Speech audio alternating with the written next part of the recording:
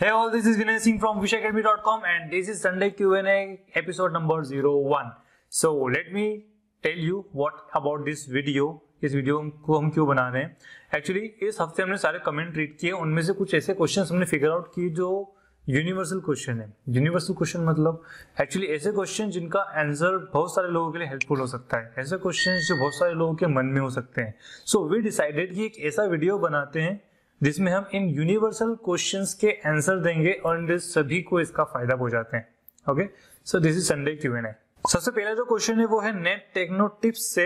Sir please make a complete tutorial series on HTML5 and CSS3 for 2019 ... okay, I will make it.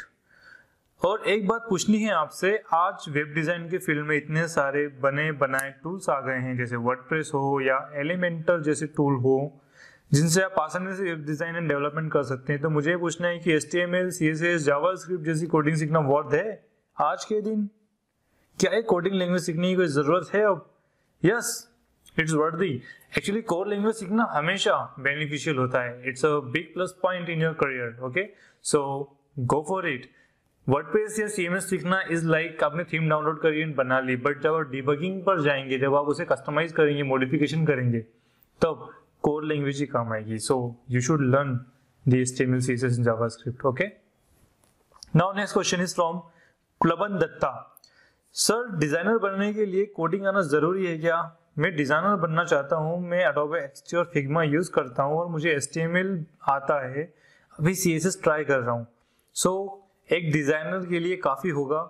Sir कौन सी software automatically code generate करता है? Automatic code generate आपको हमेशा manually करना चाहिए. And here the simple question is कि क्या designer को कोडिंग आनी चाहिए? सो यस, डिजाइनर को कोडिंग आनी चाहिए. At least HTML, CSS and jQuery तो आना ही चाहिए. क्या होता है, कई बार कंपनीज में डिजाइनर से केवल डिजाइन करवाते हैं, लेकिन कुछ कंपनीज डिजाइनर से कोड कन्वर्जन भी करवाती है. सो पता नहीं आप फ्यूचर में किस तरह की कंपनी में जाए. That's why you must have the knowledge of code conversion to. Okay, and automatically code conversion के लिए तो बहुत सारे टूल्स अवेलेबल है मार्केट में, but I prefer manually code conversion. And वैसे भी जेन कोडिंग आ गई है यार, फटाफट कोडिंग हो जाती है. If you don't know what is gen coding, so you can click on this video. Okay, next question is from Swapnil Singh. Can you please provide the whole code? Yes, अगले videos या अगले जो भी आने वाले future videos जिनमें हम coding करने वाले हैं, उनके सोर्स कोड आपको प्रोवाइड किए जाएंगे. पिछले वाले का पक्का नहीं पता, will check an update. Okay, next is from Sabir Ahmad. Website login page, how to create, what languages need to learn? Well, अगर केवल क्रिएट करना है तो HTML, CSS and JavaScript is enough. And अगर डेवलप करना है, मींस उसे वर्किंग बनाना है, तो just a server side language like PHP and database. Okay, next from Yugal Kishore Joshi. PHP सीखने के लिए HTML, CSS, जावास्क्रिप्ट आना चाहिए क्या? ऑफ कोर्स आना चाहिए. You must know. एक्चुअली जब आप डायनामिक डाटा के साथ वर्क करेंगे, जब लूपिंग में वर्क करेंगे, तो आपको HTML, CSS एंड जावास्क्रिप्ट का जो यूज है वो बहुत करना पड़ेगा. So you must have the knowledge. Okay, next is from Vishnu Bhardwaj. Sir मैं बग हंटिंग करना चाहता हूँ, क्या करूँ, कैसे स्टार्ट करूँ? Well, bug hunting is very good thing and it's a big process. I will make a separate video for it and will upload it very soon, so stay tuned. Next is how to learn online PHP basic to advance. Well, पहले पढ़ लो फिर practice कर लो, simple. किसी channel को, किसी blog को, किसी tutorial को फॉलो करो, ठीक है, उसकी प्रैक्टिस करो एंड देन प्रैक्टिस करते करते, प्रोजेक्ट बनाते बनाते you will learn basic to advance. It's simple फंडा. Next is from SP Power Tech. Hello bro, for the e-commerce affiliate site which server is good, shared और ... question mark. What is ... well, affiliated site पे क्या होता है, generally आप यहाँ पर link देते हैं, प्रोडक्ट किसी और साइट पर होता है, इमेजेस किसी और साइट पे होती है. अगर आप इमेज अपलोड भी करते हैं तो ऑप्टिमाइज इमेज होती है, छोटी छोटी साइज की. सो yes, it's okay for affiliated site. Starting तो आप आसानी से इससे कर सकते हैं. So go for it. Shared hosting is good. Next is from Ram Anuj. I want expert in jQuery. Please sir suggest me what I can do. Well, यहाँ पर एक थोड़ा confusion है मुझको. I want expert और I want to be expert. अगर राम अनुज को कोई एक्सपर्ट चाहिए तो हमारे बहुत सारे व्यूवर्स हैं जो jQuery एक्सपर्ट है, I guess so. So contact to Ram Anuj. And Ram Anuj, if you want to expert in jQuery, so just practice it. Sir, please recommend me books for web design. Best books.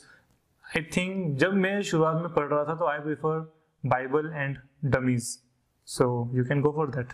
And next is from Nilofar Khan.